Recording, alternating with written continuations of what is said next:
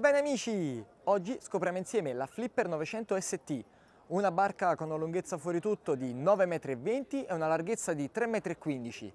Noi ora faremo una passeggiata a bordo per scoprire l'allestimento, ma voi come sempre ricordatevi di lasciare un like a questo video e commentare con la vostra opinione.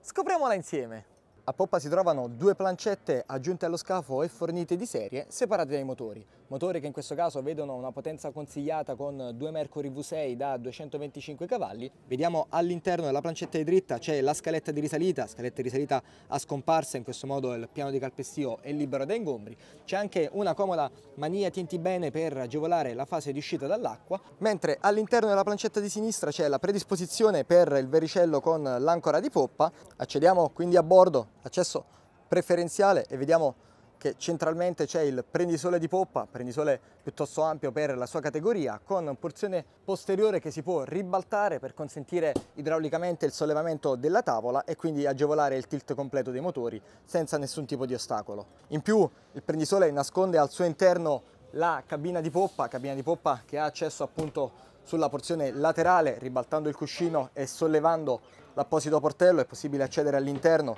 e vediamo che c'è tanto spazio, perché vedete c'è un letto matrimoniale. In questo caso il layout vede due letti gemelli, ma è possibile coprire lo spazio in mezzo semplicemente aggiungendo l'apposito cuscino. E guardate, lo spazio è adeguato per due persone, con anche fonti di luce sia a poppa che laterali, oltre ad avere tanta areazione dalla porzione di accesso principale. Procediamo quindi seguendo il corridoio. Qui notiamo all'interno delle murate la predisposizione per i parabordi, in questo modo ogni oggetto trova una sua collocazione, riusciamo a lasciare il piano di calpestio libero da ingombri e arriviamo quindi nella dinette interna. Vi parlo di dinette interna perché in alto abbiamo il soft top che può scorrere e quindi chiudere totalmente l'area oppure scoprirla del tutto. In questo modo ogni persona può scegliere il layout che più preferisce. Guardate quanto spazio c'è nella dinette in pozzetto, in più lo schienale può ribaltarsi di 90 gradi verso prua per avere un unico grande prendisole posteriore.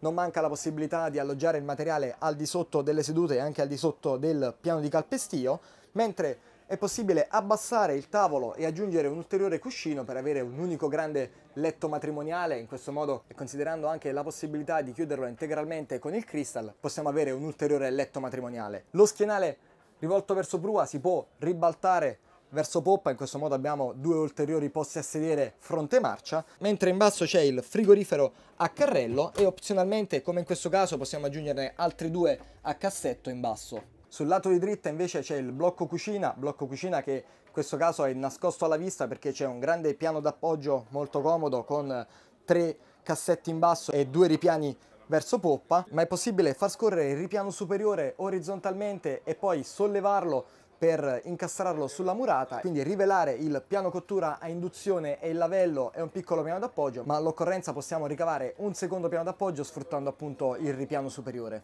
La seduta di comando è monoposto con poltroncina con schienale fisso e bolster regolabile. In questo modo il comandante può scegliere se governare in modalità poggiarini oppure stare comodamente seduto. Quindi mi pongo al timone e vedo che è centrale davanti a me, è ben raggiungibile. Di fronte c'è il display Simrad che è connesso con i motori Mercury. In questo modo abbiamo tutte le informazioni in un unico pannello multifunzione, quindi nessun problema sia per quanto riguarda la navigazione che lo stato dei motori, ma su richiesta è possibile installare anche due display gemelli. Gli interruttori on-off sono disposti sul lato di sinistra e sono facilmente raggiungibili, ce ne sono anche altri 6 verso destra, mentre in basso c'è una comoda presa USB con doppio accesso. Sul lato di dritta c'è il controller dell'elica di prua e del vericello, mentre qui ci sono i correttori di assetto che, come vedete, hanno anche la funzione automatica, quindi possiamo navigare senza preoccuparci dell'assetto dell'imbarcazione. La doppia manetta di potenza è sulla destra ed è leggermente spostata verso poppa per avere una migliore ergonomia. E guardate qui la visibilità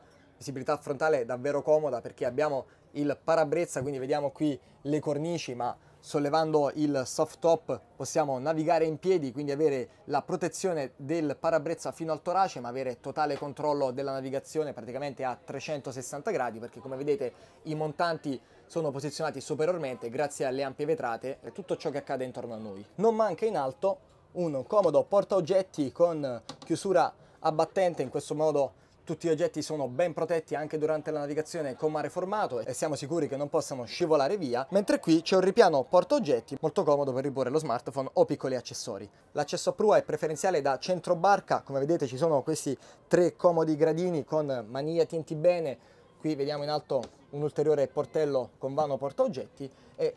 camminando possiamo tranquillamente sfruttare i gradini e accedere quindi al prendisole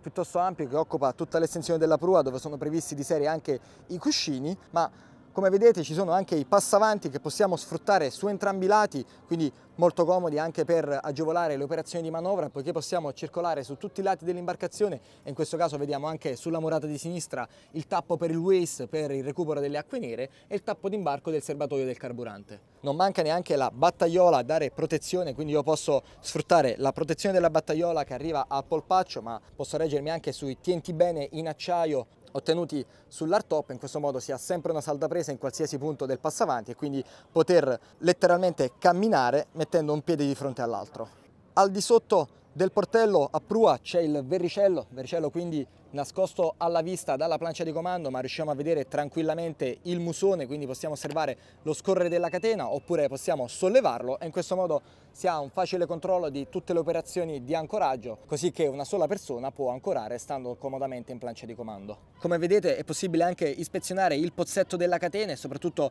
dà un facile accesso anche al motore del vericello per qualsiasi tipo di operazione di rimessaggio ordinario e straordinario. Completa l'allestimento di prua la doppia galloccia per ormeggio da un lato e dall'altro.